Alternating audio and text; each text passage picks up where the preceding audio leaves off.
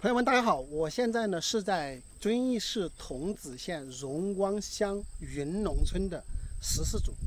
为什么我今天来这里呢？是一位天津的汪先生委托我过来的。那么汪先生呢，他跟他的老婆已经结婚了20年了，但是他还没有来过他老婆的家乡。他老婆呢，就是这个云农村14组的人，所以呢，他就委托我来拍一下他丈母娘的家乡是什么样子。这个呢，就是天津的汪先生跟我的一个聊天记录。他大舅哥包括他老婆丈母娘的名字呢都跟我讲了。他主要是结婚之后从来没有来过贵州，就是想看一下这边的一个乡村面貌，以及他老婆他们家里是一个什么样子哈。啥一句来是？哎呀个。小人家狗鸣涧是哪家？狗鸣涧啊，他一出来在天津去的那个。他们妈叫崔淑珍呢？崔玉珍哦。啊。下边。哪家？哦，底下不是有个洞，开街下街。啊。它有个洞，那个路很陡，下街下街了过后就是就不是有条路下坡，有条路上坡。就走上坡那条，他们就那边。他们那边？等于还在洞下边。哎，他们在洞下边了嘛，崔玉珍。哦，那我还整过了。那麻烦你哦。整了嘛？不是，他专门找我来在他们家给拍个影像。他在下边。等于他现在的房子都是别人住了是吧？对。是他们那个堂兄弟。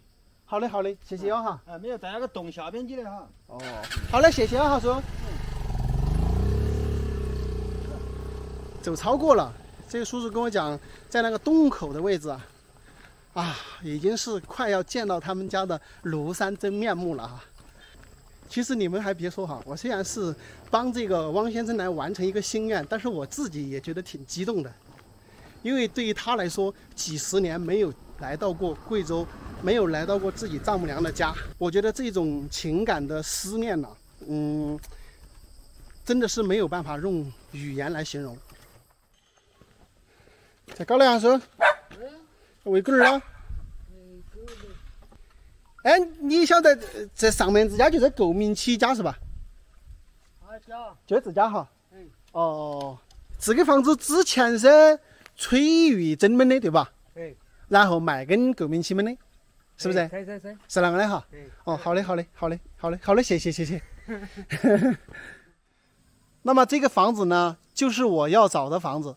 或许20多年前这个地方呢只有木房子，然后你们再看看他们这个左侧，这些全部都造了小洋房，整个地方的状况呢已经发生了翻天覆地的变化，包括整个对面看一下，全部是这样的2层小楼啊，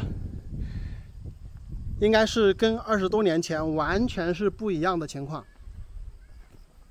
我不知道这个崔老师他们离开这个地方的时候，这里是什么房子。那么现在呢，就是一个2层小楼，然后公路呢也是通到院坝来的。那么崔老师他们把这个房子卖给了他的侄儿，叫购明启。其实我跟你们说，我找到这里也是挺不容易的。然后云农村呢，它分10几个组。那我一开始到村里面问了1组、2组、3组，慢慢的问到14组来，其实挺难找的。然后路上问了好多的人，那么终于呢帮这个汪先生呢完成了你的夙愿哈。这里呢就是曾经你的丈母娘老婆所居住的地方，就是这个位置。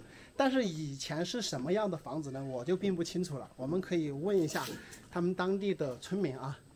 我问下你说。他个就是崔玉珍老师啊，他们是出去好多年了？这几年我买了2、3年了。差不多2、3年哈，我不抽血说，我不抽。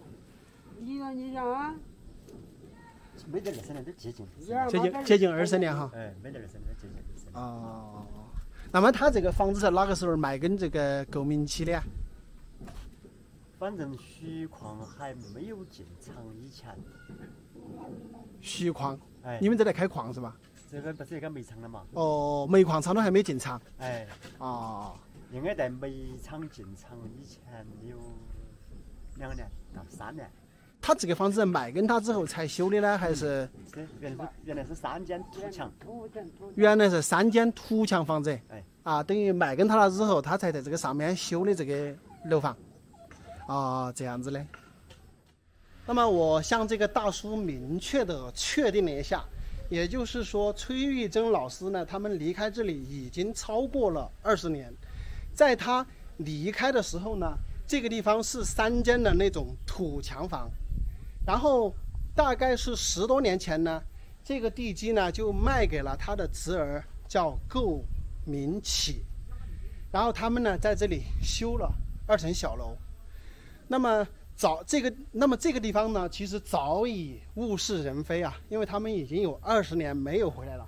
那以前呢，可能这些全部都是土墙房啊，但是现在你可以看一下，都是楼房。所以这个时过境迁，对吧？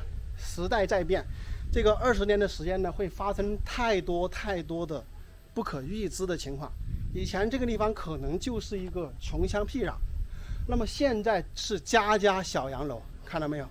那么现在呢，我们就用这个航拍的镜头呢，来展示一下这个组的大。这个组真的非常大，一个组就有这么大，你可以想象一下云农村有多大的面积，太大了。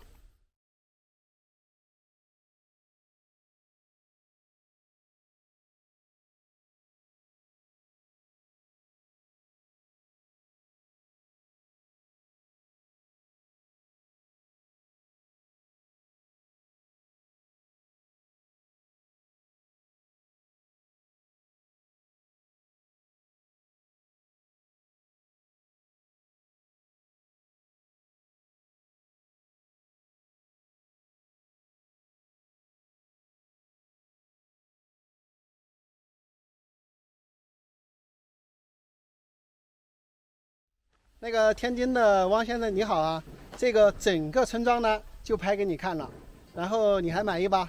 所有的情况呢基本上都已经跟你讲清楚了。然后这个房子呢是后来修的2层小楼，但是你也可以看一看他们以前的房子是什么样。正好这个房子的侧面呢就有一户还没有动的以前的房子，我拍给你看一下，就是这一栋。看一下这个整个呢是土墙房，看到没有？那么崔老师他们以前住的呢肯定就是这样的房子，那里面呢全是这样的土墙，这个外边呢是有一种木柱子的。哎，他们这里的这个土墙房呢其实还挺好看的。哇，真的是古董啊，像这栋房子真的是古董。我觉得呢汪先生真的是一个非常有情怀的人啊，虽然20多年没有到过自己的爱人以及自己丈母娘的老家，那么但他想到了委托我来帮他拍一段视频，他可以看一下。那么有的人可能会说他为什么不自己来呢？其实我要跟你们讲，他们已经离开了20多年，然后呢10多年前自己的载基地已经卖给了别人，那么别人在这里呢重新建造了房子，所以这跟他们已经没有任何的关系。那他们回来呢其实是没有驻扎的地方了，这也就能理解他们为什么20年呢都没有回来。但是呢我还是觉得，如果你有时间呢，可能还是能够约一个时间呢，带着自己的爱人丈母娘回到这个地方呢，来再细细的端详，好吧？好了，今天视频呢就到这里啊，感谢朋友们的观看，咱们下期再见，拜拜。